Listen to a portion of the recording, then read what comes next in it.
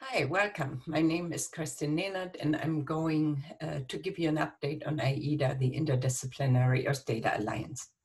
IEDA has undergone some significant changes recently.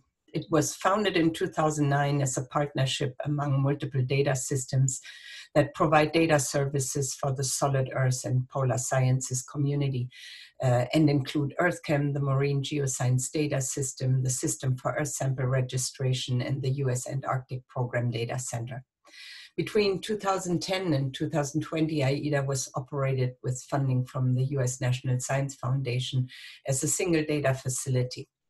Today, IEDA's partner systems are funded and managed independently from each other, while still remaining in this partnership at Lamont, operating with a shared infrastructure.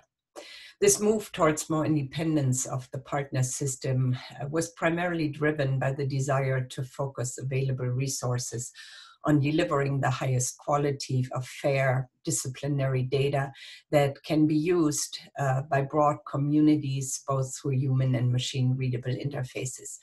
We would thus also allow others to build the tools for cross-disciplinary data discovery and access.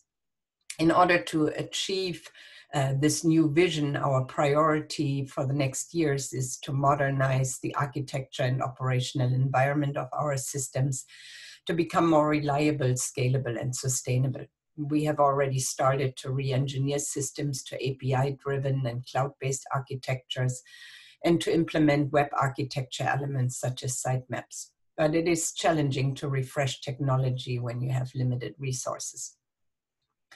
Another challenge I see is the development, implementation, and governance of disciplinary and data type-specific standards and best practices, which are necessary to network and integrate globally data resources within a given domain.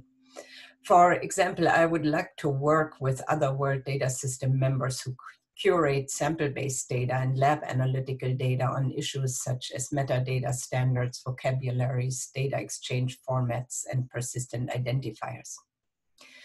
Question, what keeps me up at night? Well, that's clearly how will we sustain our systems and our staff in an environment of soft money funding. And again, I would love to work with other World Data System members on new, innovative, but realistic business models to address this challenge and also to explore collaborations to improve our resilience. WDS should also continue advocating for more sustained funding of data facilities. With that, thank you very much.